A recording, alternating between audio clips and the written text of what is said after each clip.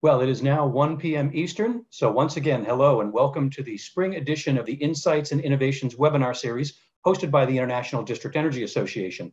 My name is Scott Seicher, and I serve as the membership manager for the association.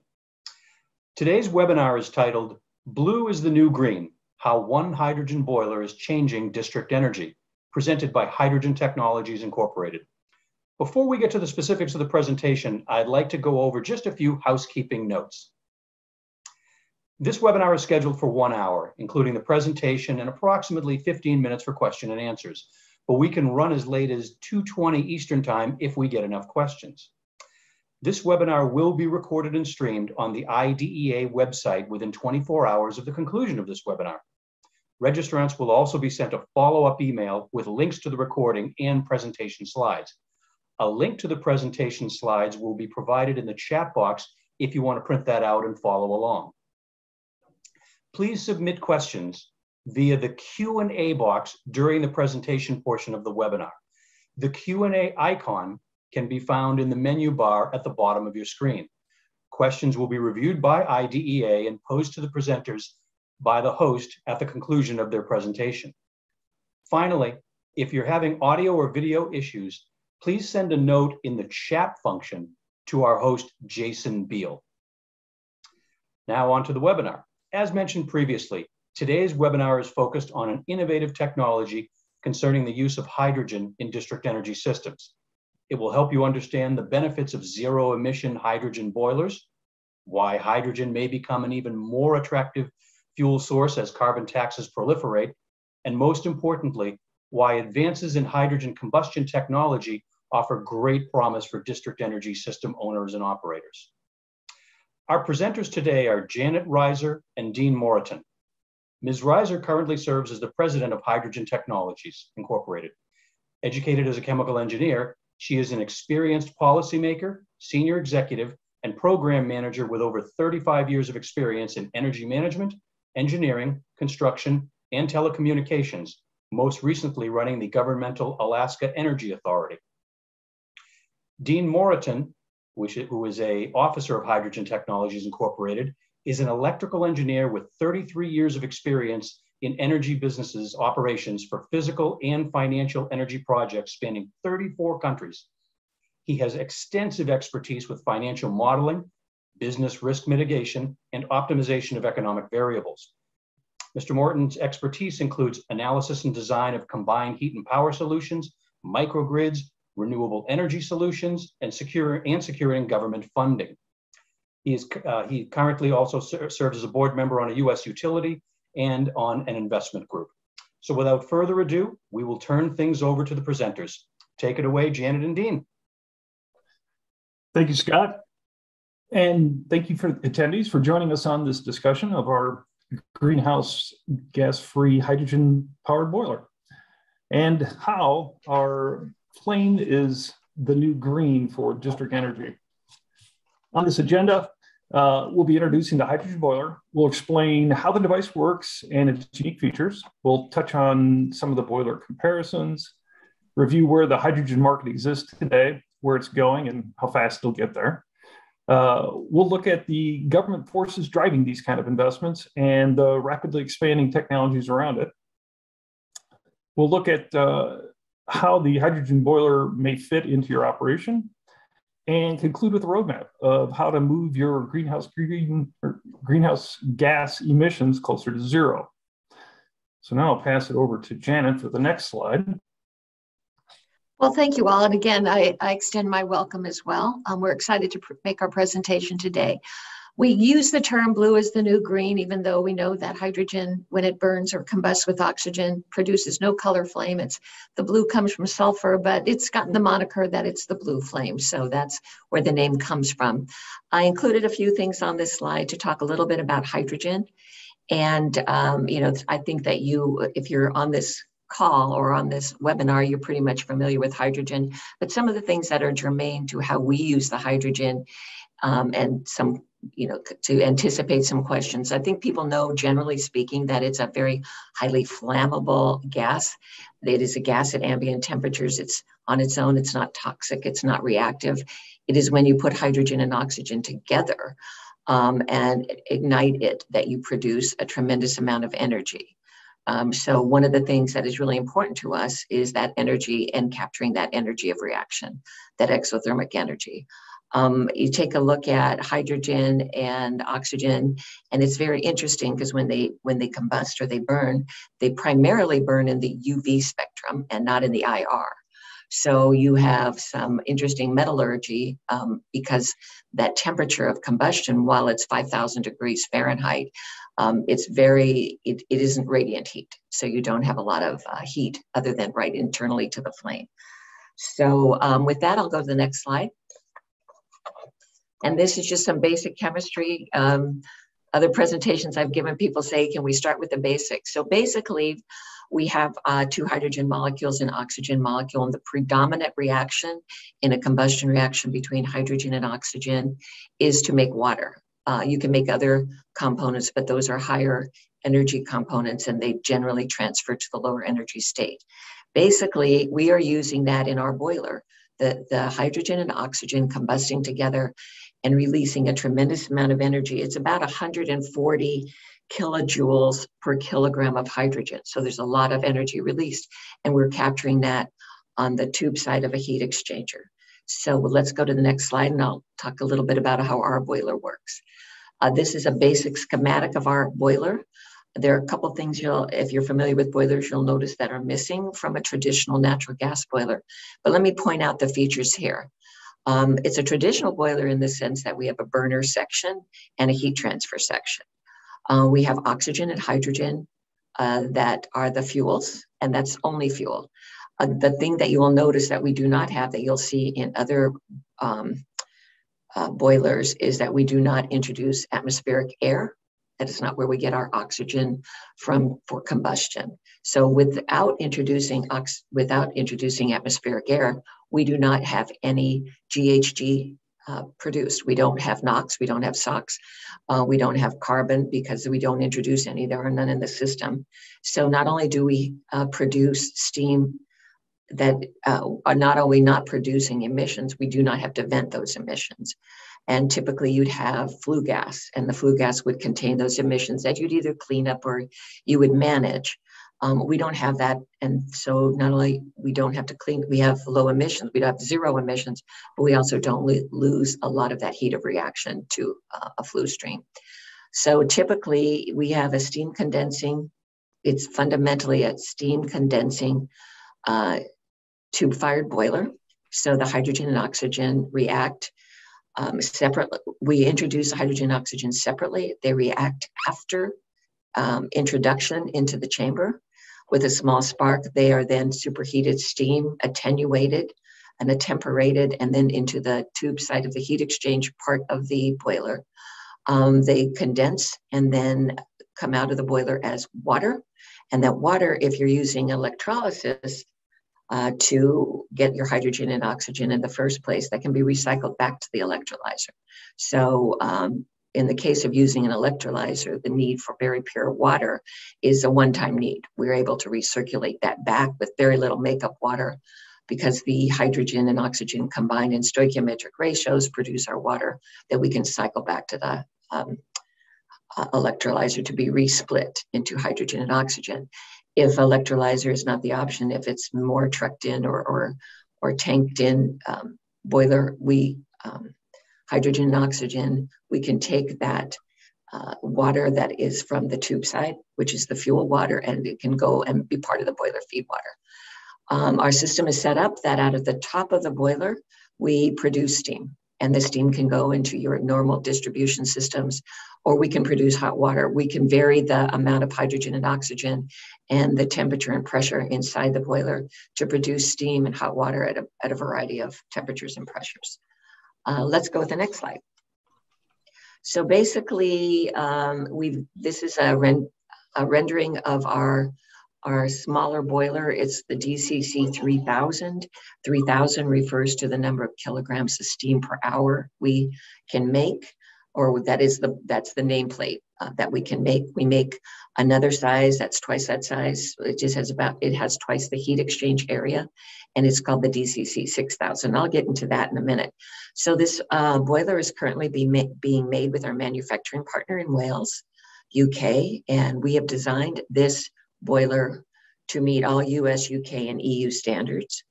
The EU being most of the time the most strict. As you can see, we've designed it for access. We've also designed it so that it can be bolted together, top and bottom story, and easily transported either in a TEU on a ship or down, and in addition, down roads without any additional flagging. So it's pretty much a bolt together design on a skid mounted system.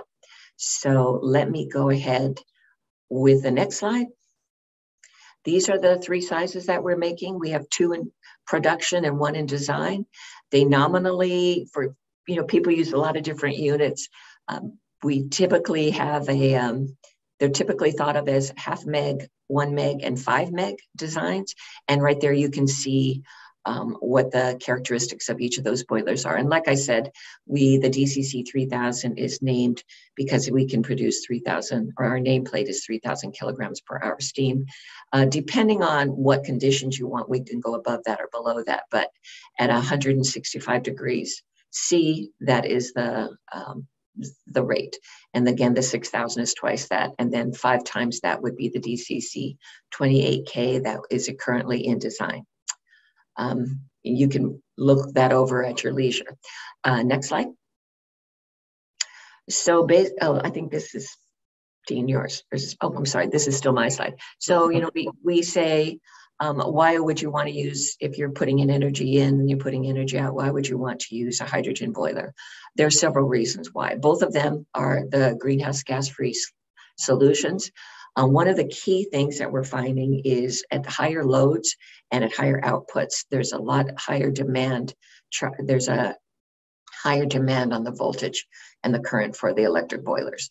Another thing we find when people talk to us about our product potentially versus electric boiler is that they have to take electricity when they need it rather than managing their electricity based on demand charges or time of day pricing. We also, with our hydrogen boiler, we can use an electrolyzer or we can tank in hydrogen and oxygen, and we can location shift or time shift because they're not tied together.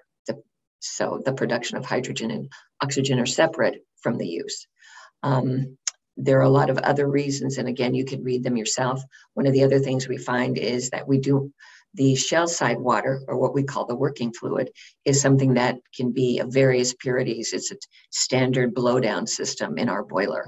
But of course, with an electric boiler, you have to be very careful about purity because of electrode fouling and drop-in efficiency.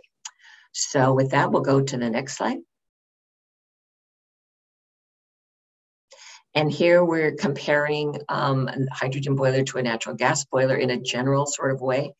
Again, ours is emission-free.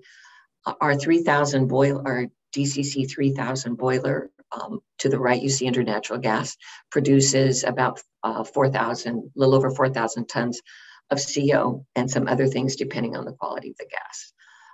Also, when you take a look, and Dean is going to get into this more, when you take a look at volatility in the markets or predicted direction of cost, you can see that natural gas has got a little bit tougher road to hoe than some of the incentivized projects on the hydrogen side.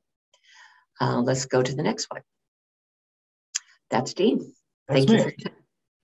All right. Thanks, Janet.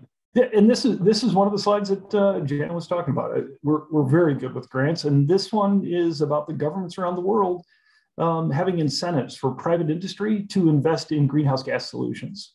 Sometimes a grant is money and it's dedicated to a technology like hydrogen. Sometimes it's to a specific goal, like reducing greenhouse gas. Sometimes it's specific to a match amount, like we'll give you 50-50 matching on government to private money.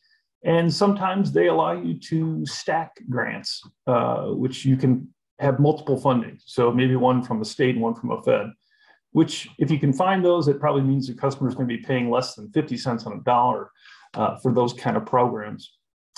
Janet and I, we're really good at winning grants. We've been winning them for 30 years, and we work with our clients to find grants. And our website has a grant interest registration page that helps us align our grant searches with the customer's interests.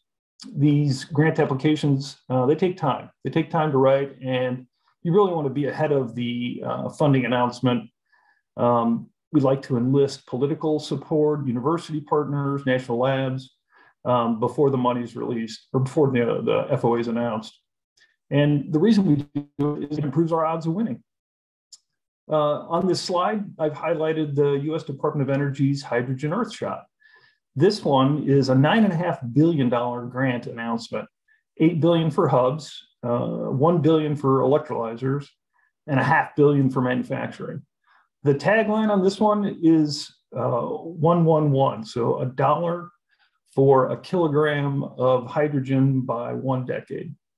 And Australia has a similar tag to their country's pursuits on their grants, and that's H2 under 2. Next slide, please. All right, so the US and Canada, we're not the only two countries investing in hydrogen. There's 90 countries that have committed to net zero. That's 80% of the world's GDP. McKinsey, who made these two slides, said that the investments in this market are growing at $1 billion a week. So if we look at the slide, or the slides on this deck, we see that the governments across the world are racing to make their countries leaders in hydrogen. The exhibit number 2, which is on the right, was done in February last year. The one on the left is July of last year.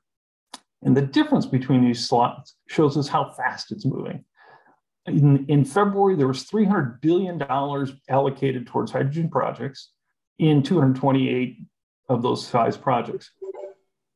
The July left side, we're looking, or sorry, 500 billion, $500 billion across 359 projects. So the growth rate over 5 months is amazing.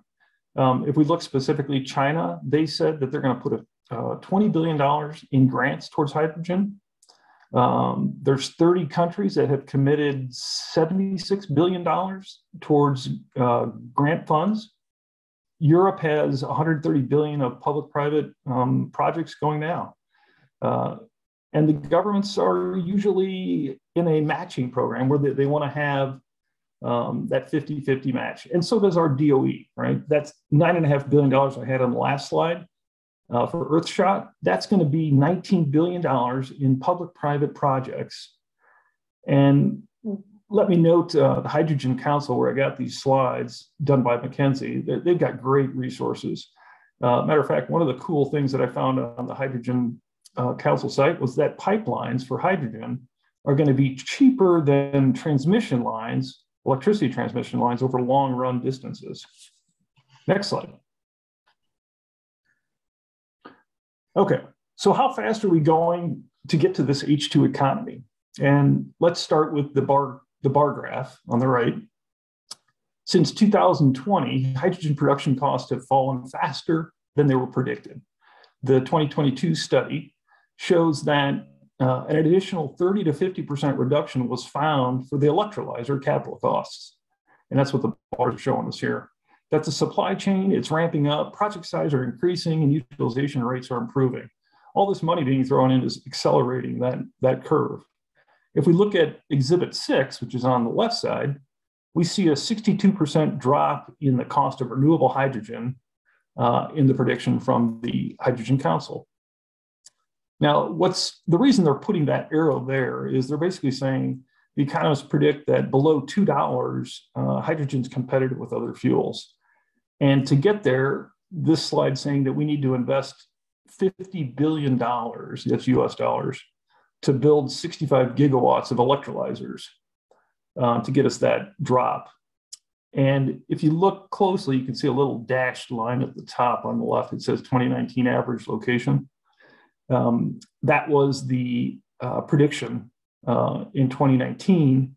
And then 2020, just a year later, it revised down, that same point that I talked about on the last slide.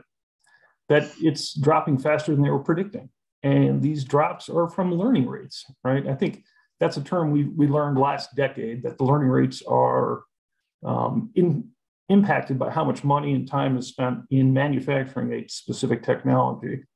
And last decade, we had 2010 to 20, we had batteries, which had a 39% learning curve. Solar was at 35, and wind was 19. So with all this capital, next slide, with all this capital going in to this market, the curve rates are going to change even faster. So now that we spent these billions of dollars, we got hydrogen, how are we going to deliver it? So here's how we're going to deliver it. We can truck hydrogen, and we can do it liquid or compressed gas.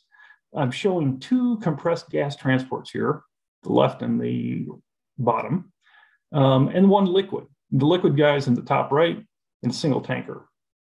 So interestingly, that liquid tanker, when he pulls up to your shop, he wants to get that liquid out as fast as he can. And what they do is they take the liquid out, they stick it back into the tank, let it expand as gas, and it forces out the other liquid that's in the tank. And it takes a couple hours to unload any of these tankers. And the pressure on the tube side ones, the left and the bottom, that's high pressure. We're talking 180 bars, 2,600 PSI, and they could move up to 1,000 kilograms in those trucks. The liquid guy on the top right, that one, he's 4,000 kilograms per truck, and pressure's about 150 PSI. Of course, we at Hydrogen Technologies, we're working with the leading industrial gas suppliers from around the world, right? Lindy's and Air Products and Air Liquide, Praxair, TMS. These guys, we're setting up relationships with them to ensure our customers have this kind of relationship. They have to have the long-term supply if they need it, and we want to have that reliable inbound for the clients. Next. This one's interesting. So here's Japan. They're investing heavily into doing hydrogen transport. And this is going to happen from a couple countries, but this one's specifically Japan and Australia. So that ship is built by Kawasaki Heavy Industries. It's called Suso Frontier, and that's hydrogen in Japanese. But it's moving, that white cylinder you see being loaded is 68,000 kilograms of liquid hydrogen. This ship and the processes to load it and unload it, Japanese and Australian venture put in $370 million to do this test. So they're moving it from Hastings, Australia to Kobe, Japan. And that's 9,000 kilometers and takes 16 days to make the trip. But they're looking to build 80 of these ships to move 9 million tons of hydrogen every year. Next. All right, here we've got storage tanks that you're going to see at your sites. Just examples of storage, right, at a plant. The compressed gas on the two left ones, those are 350 to 700 bars, so 5,000 PSI to 10,000 PSI, and that's just gas. Liquid guy on the right, he's at minus 253 Celsius and 155 PSI. And a note here is that we've been using hydrogen gas for 50 years in the industrial processes, whether we're launching spaceships or using it in industry. So the processes are in place. The transport, safety, and storage are all in place. So it's a matter of deploying those for our projects. Next. Okay, let's look at politics. And boiler life. So what we got here, think about a coal-fired generation station, right? Coal plants are being shut down and becoming assets for the utilities. As Scott mentioned, I'm a board of director on our utility, and we had this happen to us last year. In Illinois, coal plant was shut down because the state of Illinois decided you're done using that now. And, you know, the emission laws changed. New York City, they've got Law 97, which puts a carbon tax on emissions in the city of New York, Long Island, at $289, which is really high. These two counties, Westchester and Tompkins in New York, they put a moratorium on new natural gas loads. San Francisco, they got a ban on natural gas for space and water heating.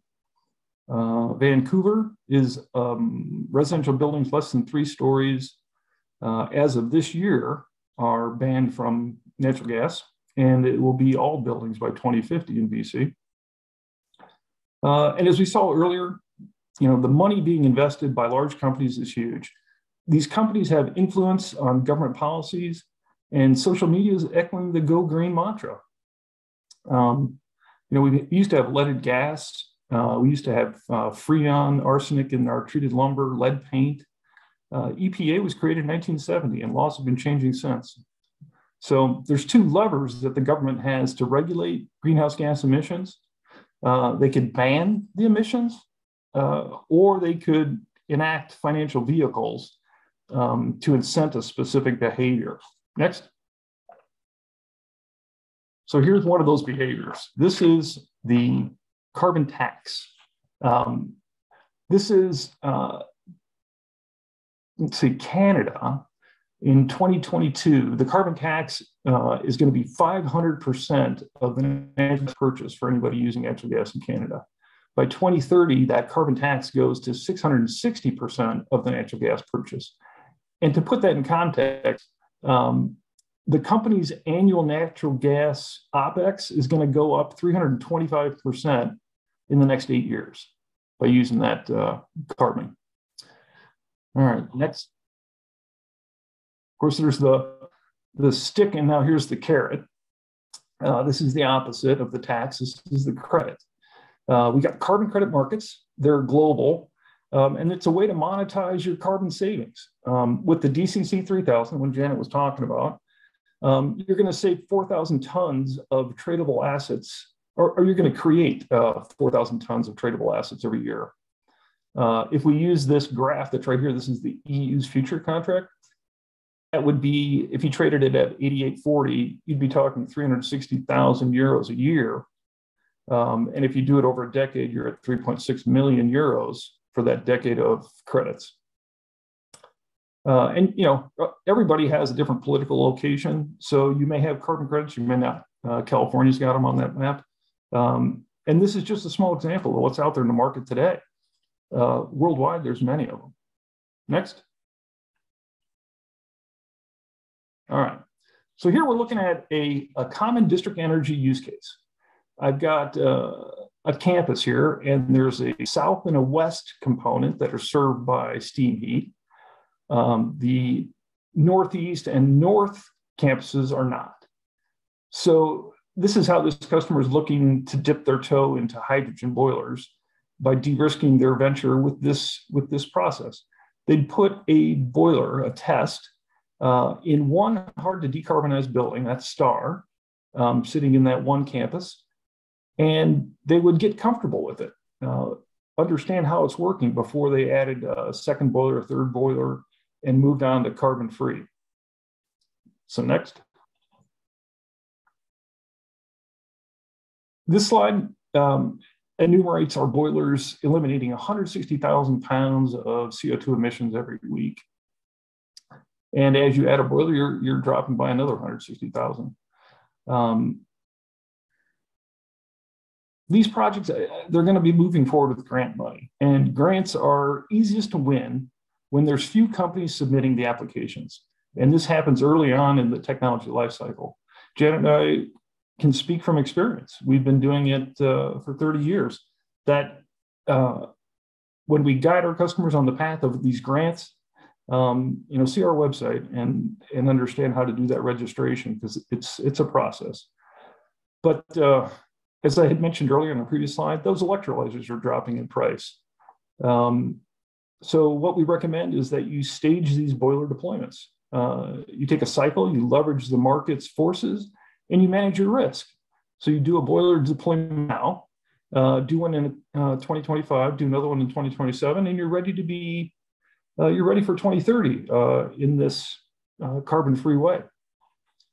Next. Okay, blending. If you have a corporate edict, like somebody, the management or board of directors said, we want to be carbon neutral by 2030. You got to meet your CO2 reduction targets, and you need a reliable plan. Mixing hydrogen into pipelines is a plan, but is it reliable? And when will it work for your facility? Basically, how long will it take the pipeline to service your city gate and take that pipe to 10% hydrogen by volume, or 30%, or 50%? And even if it made it to 30%, you're only realizing a 10% reduction in your CO2 emissions by burning that gas. It's not a linear scale. At 50%, you're only getting 25% reduction in CO2 emissions. And in our technology, we put 100% hydrogen in, and your boiler is commissioned at that point. And reliably, we're going to reduce your carbon emissions by 4,000 tons of CO2 in year number 1. Next. Okay. So talking about boiler advantages. We're at 100% hydrogen and oxygen, so we have no atmospheric air in our combustion. We won't be subject to that carbon tax. You could get carbon revenue if you've got a carbon credit market running. We have no forced draft or induction fans, as Janet mentioned, so you don't have to purchase or operate, maintain, or listen to the noise of those fans. No flue gases, no FRG or FGRs. And then without that, as Janet mentioned too, no CO2, SOx, NOx, organic matter, particulate matter, nothing emitted. And of course, that means your reduced emissions testing. You'll still be testing somehow, but without anything coming out, I think it'll be simpler. So we dip your toe into that hydrogen market this way. And it's a marketing splash for your CEO. He could put his picture with the boiler in the annual report under your ESG heading and have how you're going green. Next. Oh, questions and answers. All right, back to you, Scott. Thank you for participating with us. Well, thank you, Janet and Dean. That was, obviously this is very exciting technology, including what Hydrogen Technologies Incorporated specifically is doing. Indeed, we have a lot of questions that have come in. So I want to mention to anyone that has submitted a question. Again, number one, we have some potentially extra time we can play with beyond 2 p.m. Eastern. And number two, because questions and answers can continue to come in during the Q&A that we're about to do. If we don't get to your question, we will get it to the presenters so that hopefully, they potentially can get back to you going forward. We had some great technical questions come in. With that having been said, I actually just wanted to start off with a very, very sort of basic business question. Does Hydrogen Technologies Incorporated have any hydrogen-fired hot water boilers that are available for purchase, in the market right now? Scott, that's a good question. And what we're doing right now is we're building to spec. We have the orders come in and build them in our factory in Scotland. So we are under the process of constructing, and we've got about a 6 to 9 month lead time on those available boilers. Very, very good. I'm going to I'm going to kind of go down the list as they came in chronological order. So some of these questions at first might relate to the opening portion of the slides. We had a question: what ASME code is applicable for hydrogen boilers? So, thanks, Dean. Sorry. So there are several that are applicable, and we use ASME, and we use CE mark, and we use a UK standard as well. I'd have to get our technical guys to answer that very specifically to quote an ASME code, but we have deliberately looked at the most rigorous of all codes and applied to that. And typically it's the EU codes that we follow, but I'd be happy to get that specific answer to that questionnaire. Very good, thank you. You may have covered this as another sort of business/technical question. Is the electrolyzer part of the total delivered system? I love that question because we are actually working with electrolyzer companies to put together a package. Some of our folks have some of our clients have internal engineering companies or engineering departments and want to engineer our system, just the boiler, into their system. But some say, well, give me the whole package. And so we're not only working with suppliers of hydrogen and oxygen, like Dean mentioned, Airgas, Praxair, all those folks. But we're also working with electrolyzer companies. And our goal is to have a single skid that will, or two skids mounted together that will have that capability. You can go right from one to the other. The control system will be integrated. Right now, we're working very diligently with Plug and ITM Power. So that's in the works. Very good. I'll preface this question with a statement that was made. The amount of water steam mass flow rate strictly depends on the number of moles of hydrogen and oxygen burned in the closed primary circuit. Do you consider additional injection of water steam to the combustion chamber to increase the total mass flow rate of water steam in the primary circuit?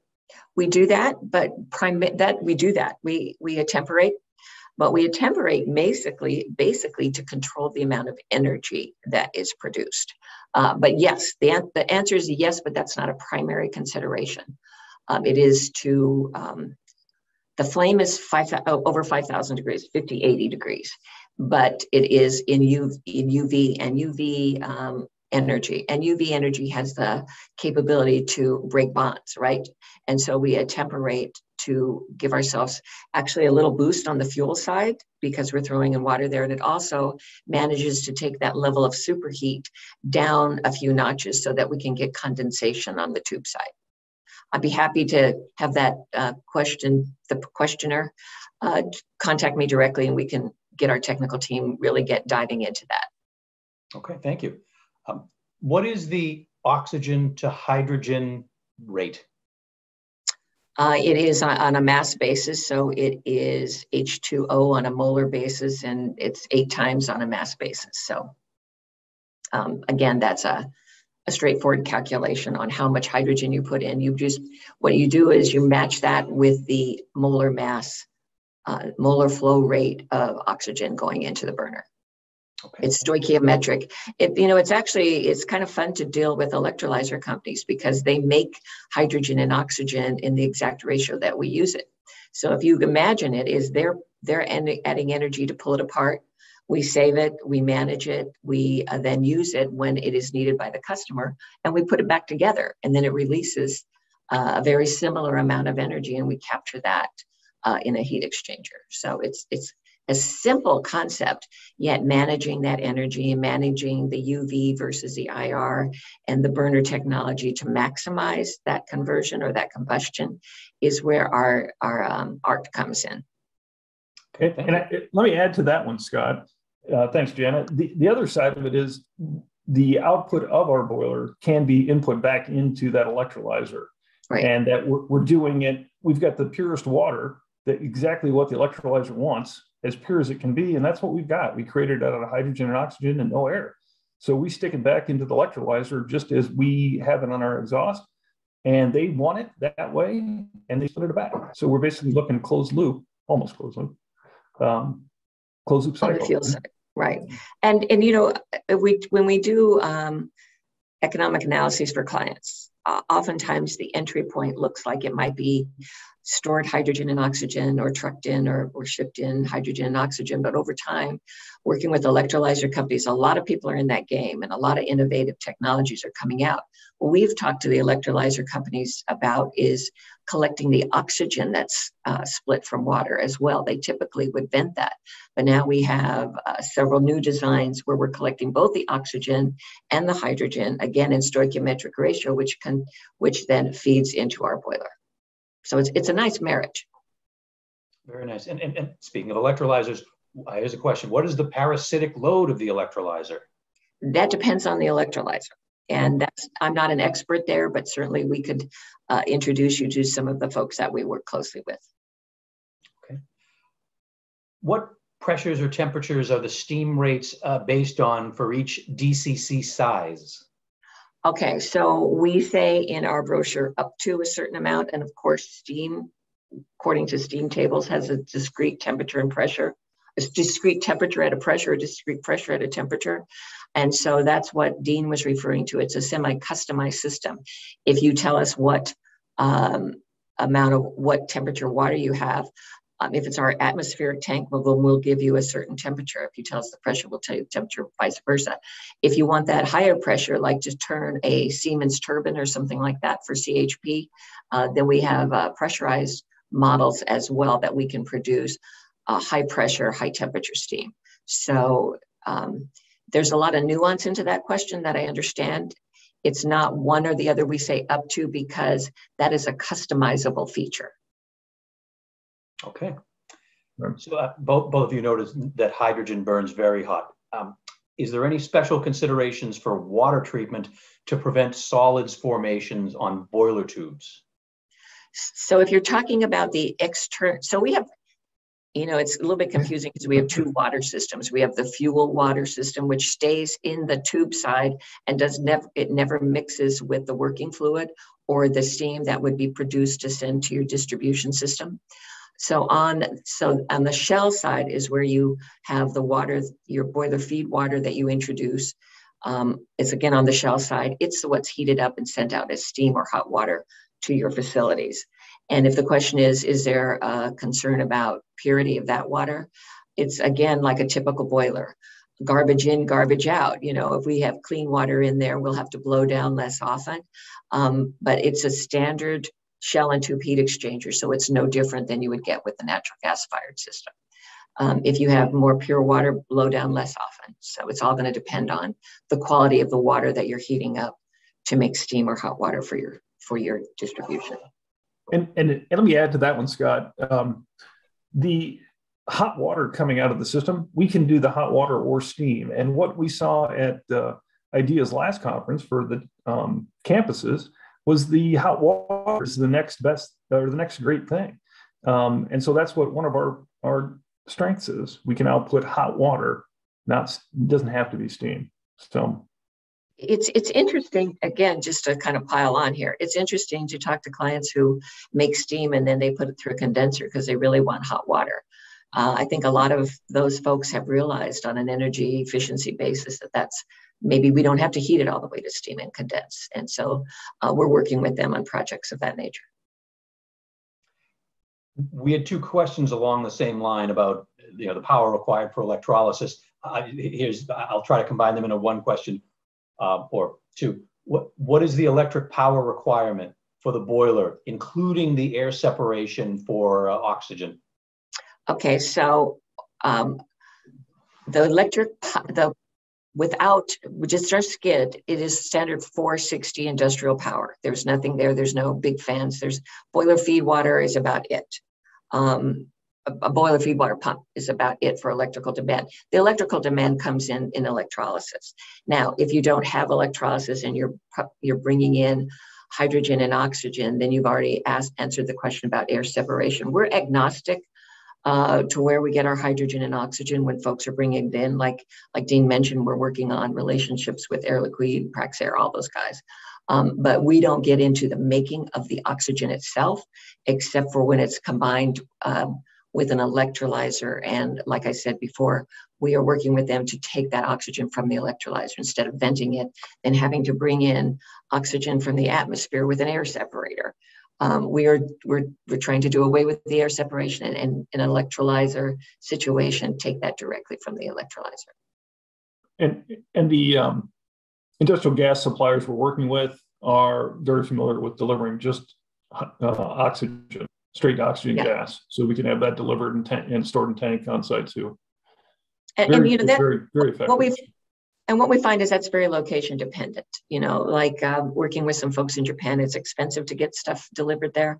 Electrolysis on site might make more sense. Other places have some pretty robust delivery systems and less expensive gas. So it's a lot of, I get in a lot of trouble for saying it depends all the time, but there are so many variables that, we take into consideration to optimize the system that it does depend. Right.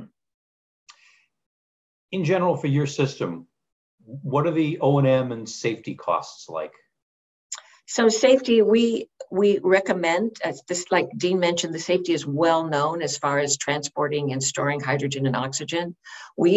Unlike other systems, we do not pre-mix hydrogen and oxygen. The only time they see each other are inside the burner chamber. The other thing we found, so there is not, we have done all the hazards analysis. It has been deemed intrinsically safe, but of course it depends on where you put it in your plant and what your local regulations are and your country regulations are. But from a safety standpoint, we're very well aware of the flammability range that hydrogen has and the explosivity that it has. And like I said, we keep it separate, and we rely on those folks that have experience in storage and transportation to do their part. One attendee just wanted to clarify that if I'm interpreting his question correctly, by emissions free, that includes carbon monoxide. Is that correct? Absolutely. Yeah. I think that a really good point is we do not introduce, we only have hydrogen and oxygen in there. The only products you're going to get are hydrogen and oxygen products. The most, there's O3, but those quickly go to H2O. That is the most stable, lowest state energy product in that. So we do not introduce air, and typically your nitrogen, your sulfur comes in with, sulfur comes in with methane, and this carbon comes in with methane. We don't have any of that in there. Nitrogen typically comes in with your air for combustion, and we don't introduce any air. So we don't have that in there. Two-part question. What is the combustion/generation efficiency of pure water? And the second part of the question was, in other words, what is the approximate percentage of pure makeup water needed to feed to an on-site electrolyzer? So what we're saying, we don't know what it is for the electrolyzer. What we're saying, and we allow in our calculations, is about a 1% makeup from the electrolyzer to us, from us returning back to the electrolyzer. So as we showed you, we create water. Yeah, so in that closed loop system, we allow for about a 1% makeup of DI water that goes to the electrolyzer. Once that electrolyzer is charged, and again, depends on size, and we're using our system, that will only, once we're at steady state, that'll only be a 1% makeup, because we will continue to use the water, the hydrogen, oxygen the electrolyzer makes. We'll make the water to feed the electrolyzer. Here's an interesting question. Is there fuel source flexibility with hydrogen from a pipeline versus an on-site electrolyzer? Fuel source, Dean, do you know anything about that? Yeah. Well, yeah. That's possible. Yeah. Sure. Yeah. Right. Oh, yeah. Matter of fact, that's one of the questions we got from one of our gas partners. They want to put a hydrogen gas pipeline right into our largest offering and have a direct feed. So no truck, no storage, just a direct feed from the line. Okay. Can compressed natural gas storage tanks be adapted to store hydrogen? I don't know. That's a good question. I don't know the answer. Hydrogen is a highly energetic small molecule. It likes to escape. The good news is when it escapes outside, it just is part of the air. Of course, if it escapes inside, you have some flammability issues to deal with. So I don't know the answer to that question. We all came from oil and gas, though, so we're pretty familiar with carbon-based products. Yeah. Sure, you have a lot of accumulated knowledge as far as that goes. Mm-hmm. But I don't know that specific answer. Yeah. Another good question. There's a lot of good questions. Other than the need for a flue gas venting system, what is the advantage of your technology over a hydrogen modified boiler combusting hydrogen with ambient air? And as a follow-up, if a client already has an existing flue gas venting system? Yeah, we hear that a lot. If you look at that curve that Dean showed at the very end there, it's just a matter of percent of greenhouse gas emissions that you can achieve. If you put in air, you're going to get NOx. If you put in carbon-based systems, you're going to get SOx, unless you take the sulfur out before, which is a very costly system. So the beauty of our system is its simplicity, because we don't use the natural gas and the blending in there. So we don't have we can't make carbon dioxide or carbon monoxide. We can't make nitrous compounds or sulfuric compounds. I don't know if that specifically answered the question, but that's kind of the world. Yeah.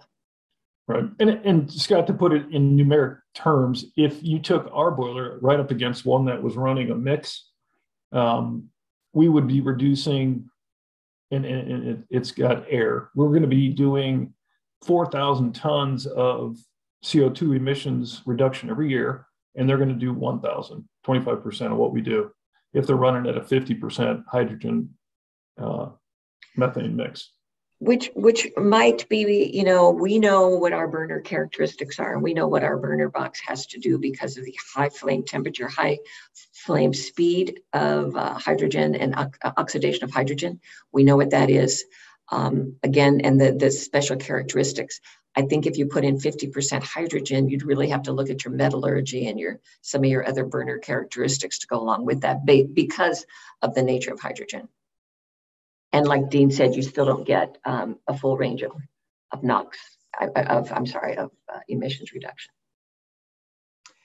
Well, we had two questions along the same line, so I'm going to try to combine them and pose it to you as one question. And the questions have to do with, it seems like a few of our attendees were surprised. They're saying that when hydrogen is combusted, it does emit nitrogen oxide, does it not? Well, it depends on the quality of the hydrogen. Okay. If it's pure hydrogen, no, there's no nitrogen in it. Okay. Yeah. And there's no air. I think they're thinking air, Scott. Atmospheric's going to have. Yeah, we don't. That's right. It's really key that we do not introduce atmospheric air. It's pure hydrogen and pure oxygen. Okay, glad you clarified that. Hey, Janet, I don't remember. Did you mention we run in the slight vacuum? Oh, we do. We have managed, one of our pieces of art is we run at a slight vacuum, which mitigates any hydrogen metallurgy along the embrittlement side. We've had studies done on that.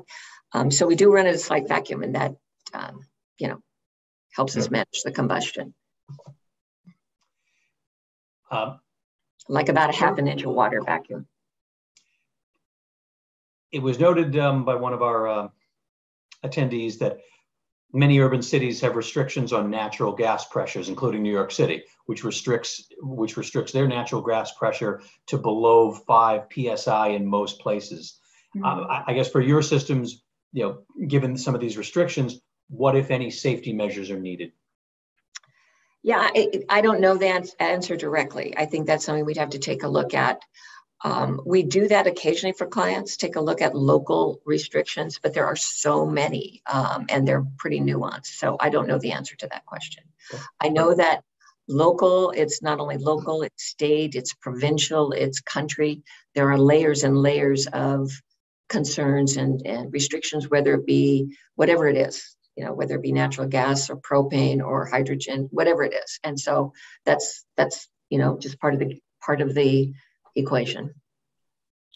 Yeah, and Scott, we're 150 psi or so with liquid nitrogen. Mm-hmm. Okay. Have your DCC boilers been installed anywhere beyond a test case yet? And if so, for how long have they been installed? No, we have a model up and running that we invite people to come and see. It's probably a tenth the size of our smallest model that's currently being built. There were some supply chain issues, but we have one that will be going into a distillery as soon as it's built, and that will be the first one that's installed in a commercial operation. And I want to point out that one of the reasons there's so much money available for this is that the governments and green organizations are really encouraging early adoption, and we're happy to work with anybody on a pilot case, a test case. We want, we're looking for people that will, wade into the water with us and give it a try and see how they like it. And we'll make it work out. Is another good question. Can you describe the advantage of your boiler over a fuel cell with heat recovery, such as a cogen fuel cell, electric generation, and steam or hot water? Well, fuel cells are used to make electricity. and we're not making electricity as our primary product. We're making steam. And so I think that's the primary difference between us and a fuel cell. We like fuel cells. We're not competing with fuel cells. There are really good applications for fuel cells. There are other applications for us. We're not trying to be one size fits all. We don't make electricity. We make steam or hot water. And that steam can be used to turn a steam turbine and create power. And I think that would be the closest thing to comparing it to a fuel cell that creates electricity, right? Yeah. But that's not our best use. A power to power play is not our best use.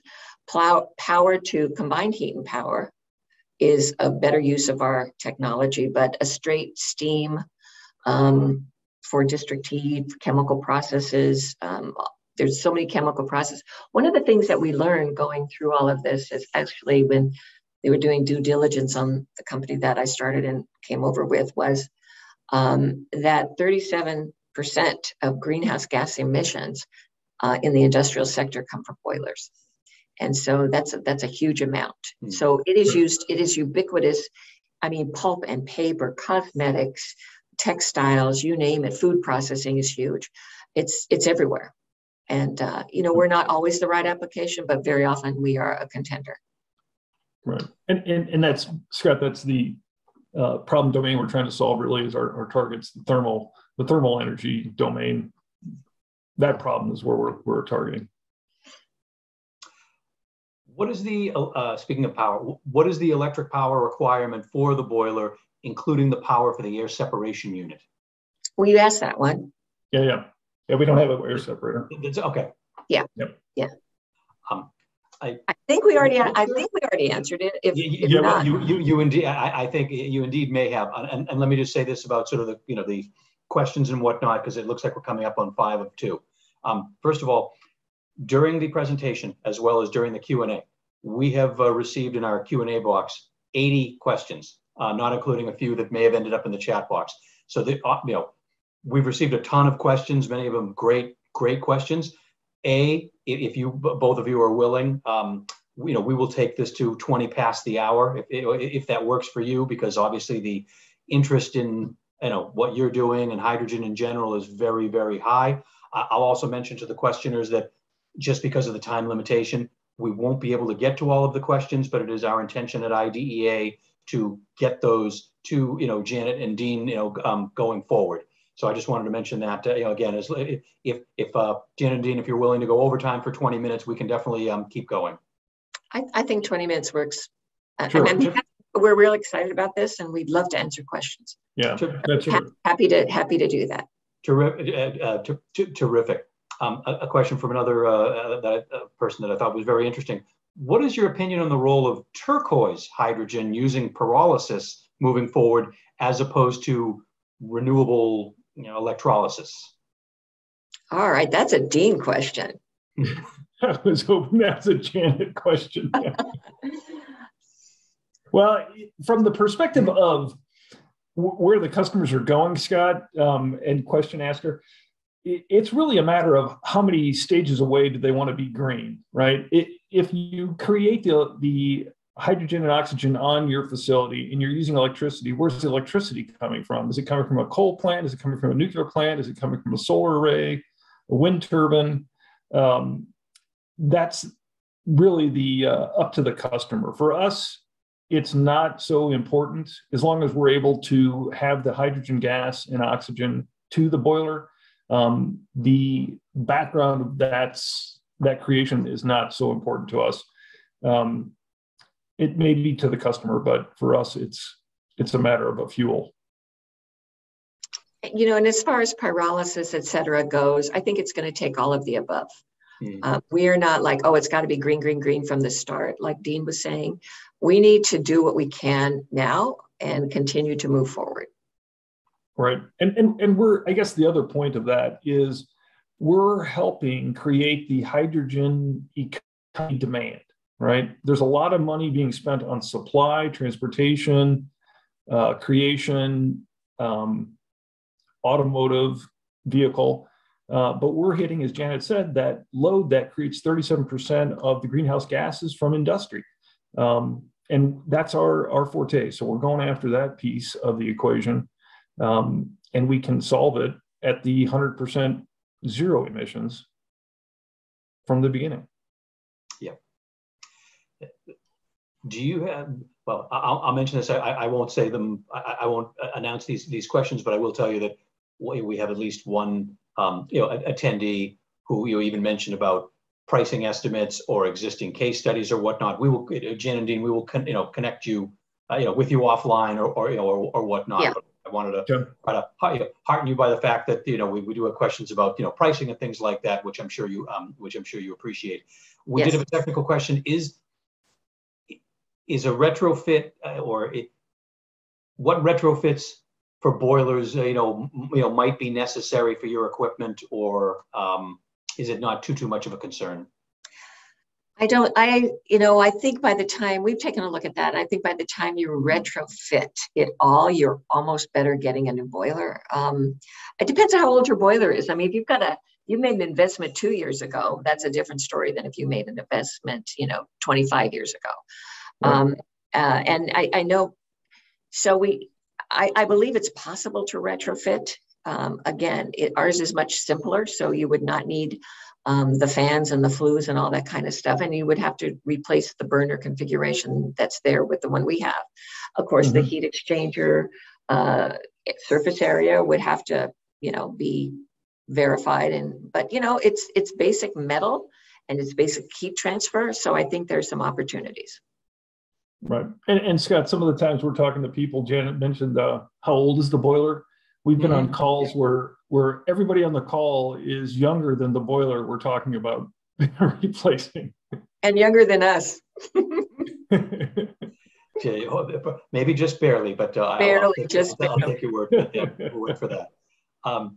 We had a question regarding the water that comes from the tube side. What temperature does it exit the boiler? And I think that person's question, maybe they may have been thinking about, could we do heat recoveries, from the flue gas along those lines? Yeah, I mean, our goal is to have complete condensation, but we don't have complete condensation. We have right now we have a small after heat exchanger. So it's pretty much saturated water at whatever it's water and saturated steam at whatever temperature, whatever pressure it is. So it pretty much comes out at just under steam overall, just under steam temperature at atmospheric pressure. So just under 200 degrees. And interestingly, to that point, some of the electrolyzer research and development going into the marketplace today, right? Remember I said there was $1 billion going towards it just from our government, is for high temperature water input into the electrolyzers. So as those things mature and those things become more prevalent and better, faster, cheaper, we're a great fit for that, even a better fit. So that's another thing that we've got going. It is another interesting question. How available potentially are electrolyzers that use renewable electricity, whether it's solar PV, wind, or even nuclear, that would be able to generate hydrogen and oxygen? Want me to take that, Dean? Sure. Well, so I think that the electrolyzer companies we work with, and I want them to speak for themselves. I'm not going to speak for Plug or ITM or some Nell. They're trying to go as green as they can and put in and make their electricity not off the grid, but in a separate renewable farm, if you will. They're successful to a certain degree or not, depending on the location and the availability of, the infrastructure there. So I don't really know the answer to that question, but what I do know is that there's a lot of effort being done in the electrolyzer world to bring that the cost down as well as that requirement down. So I don't know where it's going to be. We had at least two questions that I'm going to sort of try to combine. They regard efficiency. So one of them was, and they might be related. One of them was, what is the boiler efficiency? The other was whether HTI has an efficiency curve that shows electrical usage versus MBTU heat supplied. So the first one, what's the efficiency? We are running, when we have this we've got a final design. When it's fully developed, we're going to run a bunch of efficiency tests. Right now, we're just looking at the U value of heat exchange and then just some basic heat losses. So I think we're talking, we think that we're going to be in the 95 to 97% range on the boiler. Now, the electrolyzer, if you have an electrolyzer and not bringing in compressed gas or hydrogen and oxygen, if you're using an electrolyzer, they're touting something in the high 70s, low 80s, with a target of mid 80s. So you would have to combine that together, and the overall efficiency would probably be, I'm guessing, about low 80s combined at this time. But a lot, like I said, a lot of effort's going into the electrolyzer effort. And if you're connected right to a hydrogen gas pipeline, then you've got a different efficiency equation. Right. But that's a key concern of ours: efficiency, efficiency, efficiency. It's all about that, and making sure we combust all the hydrogen. We're not wasting fuel. You know, all that stuff is is part of our development process. You know, we are in a very robust development state. So these questions are really good because it tickles my mind to say, oh yeah, we want to make sure we're addressing that. So I do appreciate these questions. They lead us to better product, and I appreciate it. What is there a certain pipe material when it comes to hydrogen pipelines? Is there a certain pipe material that you recommend or have found optimal? I don't know. I don't work on the pipeline side, so I couldn't speak to that well. We'll let the pipeline guys. Pipeline. They're experts. Yeah, and we look to them. What is the suitability of boilers if they're trying to move from a mix of hydrogen and gas blends to 100% hydrogen? The suitability of our boiler to do that, I'm not sure. I want to answer the right question here. I'm not sure I understand completely. Yeah, you're right. I'm trying to rephrase the question. We'll actually, skip that one. We'll get it to you. Okay. Going forward. Boy, if you want to get into the financials, we got to ask the question. It's a good question, but I don't know if we can answer it, right now. Well, we would probably make you sign an NDA before we'd answer that question. Well, when I say I'll admit it was about it was about CapEx and OpEx for these systems versus traditional natural gas boilers. So I don't know to put you on the spot for anything specific. Just very much in general, if someone out there is trying to make a financial case. Well, I'm going to say it is not at this point, 2022. They're not comparable. We're just expensive. I mean, the hydrogen's got to get down in that one graph I was showing you. We got to get down to less than $2 to be competitive. And what's happening, Scott, is as we're coming down in price, natural gas is probably going to stay fairly flat. I don't think it'll go up much because the usage is going to come down, but we're still producing a lot. We're still fracking it. But the carbon taxes are going up. And so as time goes on, the carbon tax levy's coming up. The hydrogen gas is coming down, and eventually there's going to be a crossing, right? All those metrics that we're looking at, and I was giving you guys an idea of crossing at $2 makes it competitive. There's another one that says what happens when natural gas taxes inflate the bottom of that scale. So it's a really tough thing to say, but today it's absolutely certain we're expensive. I mean, to run us against the natural gas, we're expensive. Yep. Well, we're not that much more expensive. We are more expensive, but it's not a 10x. It's more of a 2x, potentially a 2x. That's all. That's not a 10x. And once you dropping grants, now you're bringing it down even more, right? So if you happen to have one of these grants that cut your cost in half, then we're playing in a reasonable place. So it's the other thing that we're seeing and hearing about is some locations are, ahead of others, are outlawing emissions of any kind, or they're not going to permit any more natural gas boilers or different types of things. And so what we're finding is that stranded asset concept of now what do we do? Our boiler is a 25-year life and it's 7 years old or 11 or 2 years old. What are we going to do with that asset? And so this is when people make this decision, whether they're retrofitting or whether they're buying a new boiler, it's a 35-year decision. And what do you think 35 years is going to look like from now? How do you think that's going to be? You know, we don't have a crystal ball, but we certainly see some trends in the near term and the midterm. Oh, and that's a case in point to what we're doing with coal plants today. We're shutting them down. They're not fully depreciated, and they're still assets on the books. And I think boilers are going to be similar. Natural gas in general, 10 years, 20 years out, is going to be similar. Yeah. Jan and Dean, you mentioned that at least one of your boilers has been installed.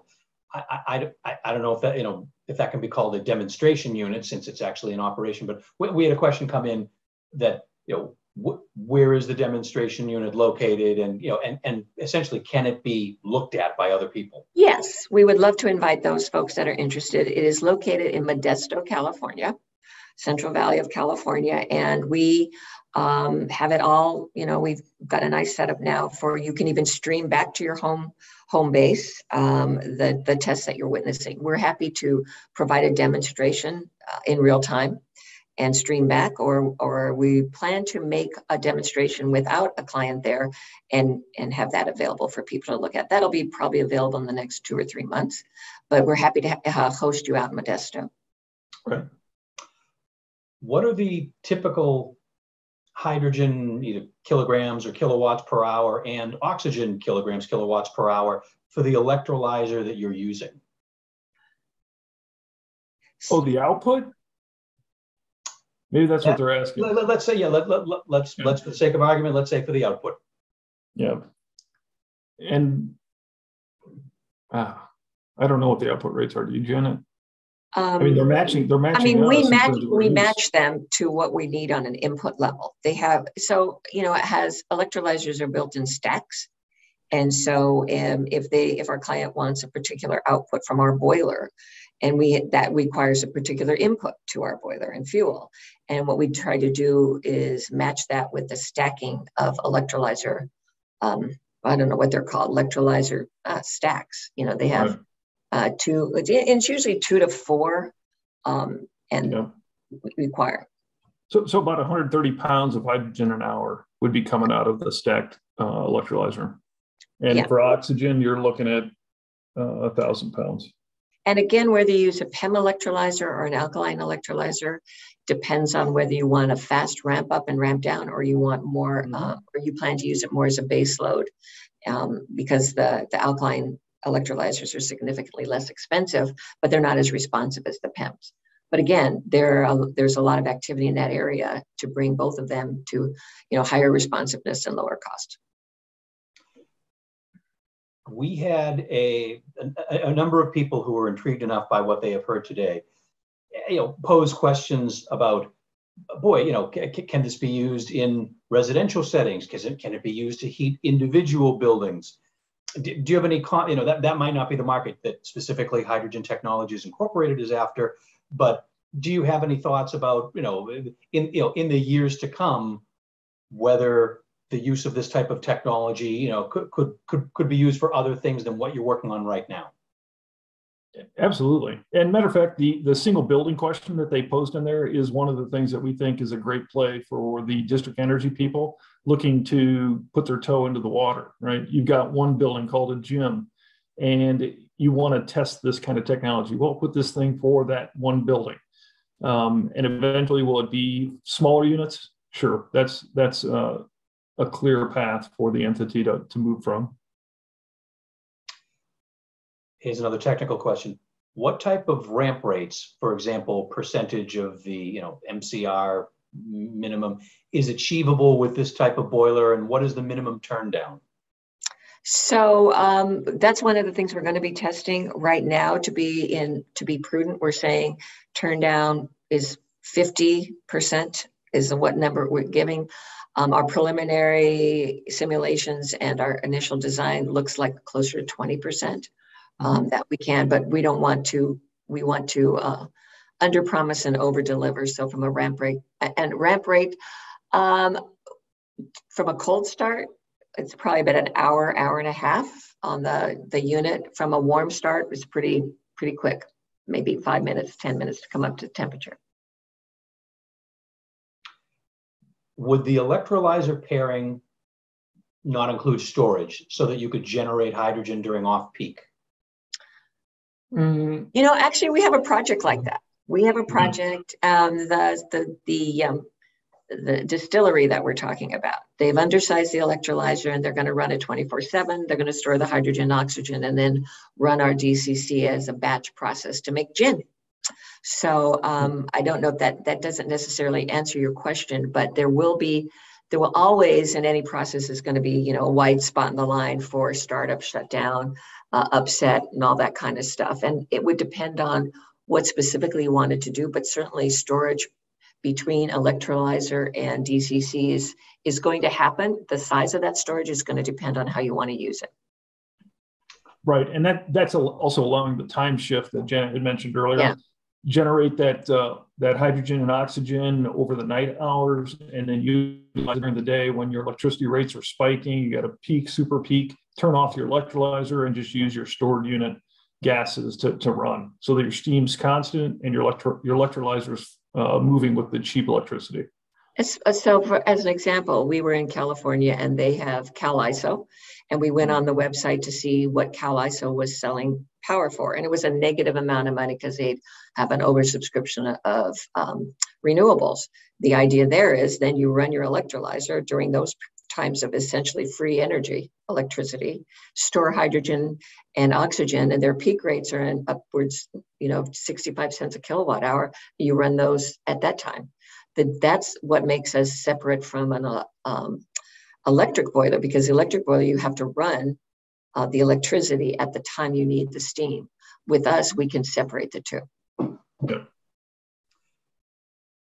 Thank you. It is now about 2:16 p.m.